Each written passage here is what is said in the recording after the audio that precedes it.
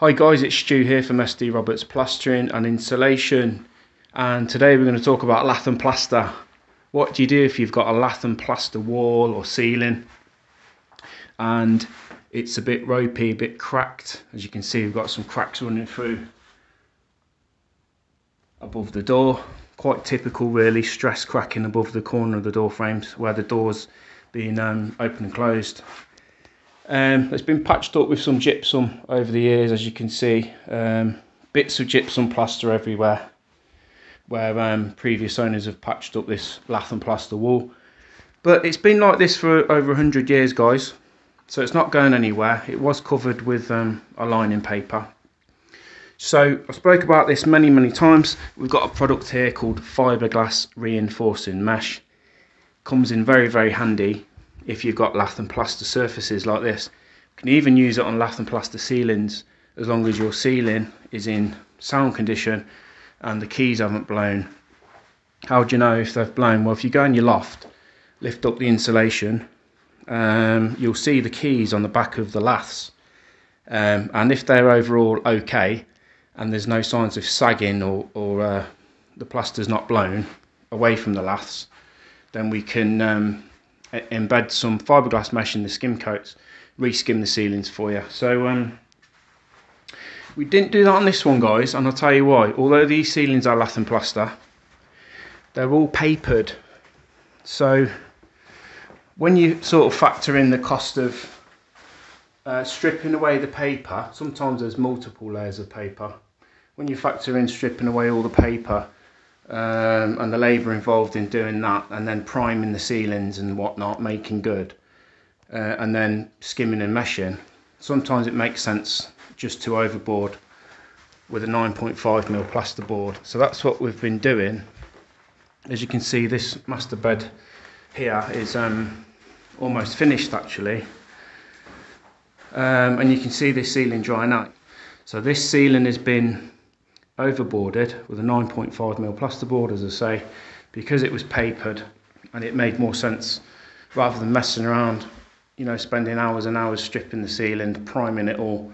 In this case, we just overboarded the ceiling. So there's two options for you guys if you've got lath and plaster ceilings and walls.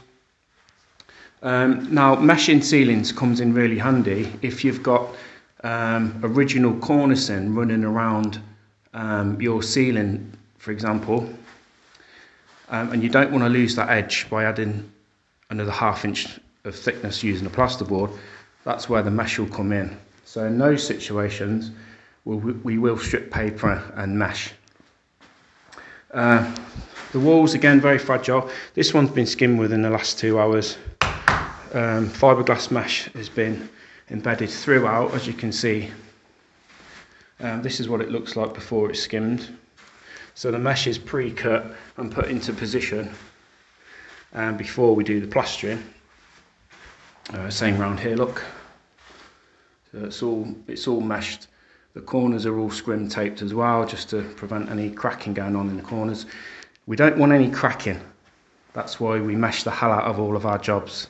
We pride ourselves on no cracks in your new plaster work. All this has been primed and meshed all round here. Took the radiator off for the customer, and again, fiberglass mesh all the way round. Some scrim tape here on the bead.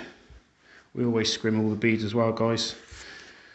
Now and again, depending on how much movement you get, sometimes you'll get a slight hairline crack down the wing of the bead, which is why we tape the bead. Again, you can see I'm quite thorough with things like taping up and meshing.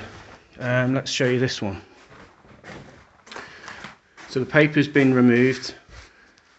Labourer's working his way around the rooms, taking all the paper off, but you can see the state of some of these walls. Been patched up with one coat plaster, which is this grey stuff, gypsum plaster, which is the pink stuff, and the light grey colour is the original. Actually, no, that's actually a paint, but this light grey colour here, guys, is the original lime skim that you can see. And the reason that we're meshing everything is because all these little cracks, although the walls are in good nick, these little naughty hairline cracks tend to come back through if you don't mesh. The corners were originally cast in sand and cement and lime skim, but we do put a new corner bead on, because as you can see, they chip. They can chip away. So we put a thin coat corner bead on, and let's show you what they look like. Look back in here on this chimney breast. Thin coat corner bead will leave a very sharp plumb edge on all your external corners, which you just paint. But this these beads, they protect your plasterwork, guys, and they stop the chips happening that I just showed you in the other room there. So you won't get any chipping on your corners when they get knocked and stuff like that.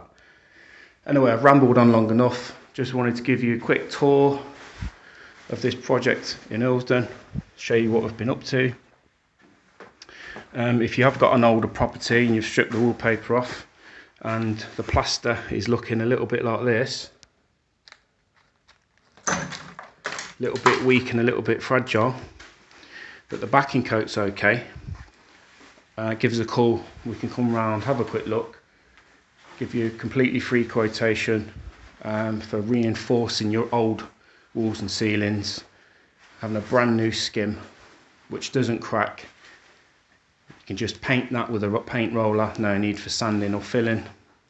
You'll have a completely perfect smooth finish. Hit the link below, guys, if you're interested in the quote. It's around the Coventry and Warwickshire area. Thanks for watching, we'll see you next time.